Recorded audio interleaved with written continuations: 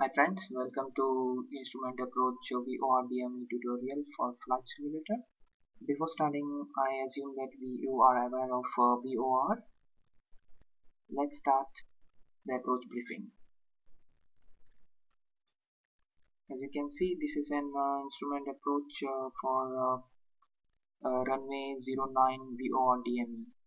We will do an approach from tracking the Pampas VOR, which is right over here, and we'll do our approach. Initially, we will track Schiphol VOR to approach the airport, and then we will track Pampas VOR for our final approach.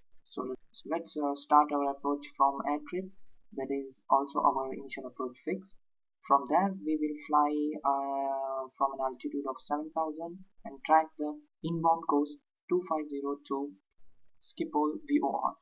Once we pass Schiphol VOR, we will track our outbound course roughly 265 degree until we reach 11.6 DME from SPL, that is Schiphol VOR. After reaching 11.6 DME, we will do a standard return towards 085 inbound course to Pampas VOR. Now this is our final approach course.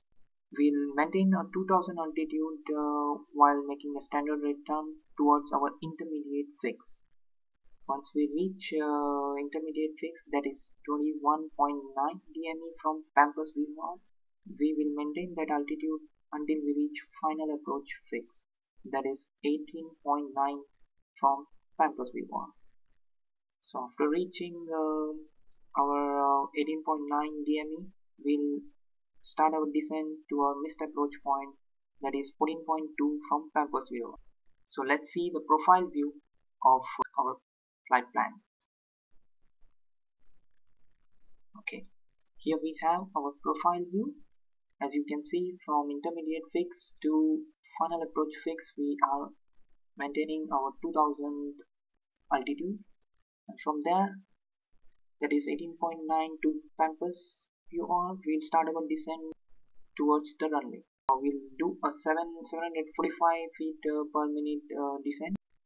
So once we reach our missed approach point, we will that is around 14.2 DME from Pampas VOR, we will do our landing if we have visual contact to the runway or the runway lights. If not, we'll do a missed approach, that is as mentioned in the profile view right over here.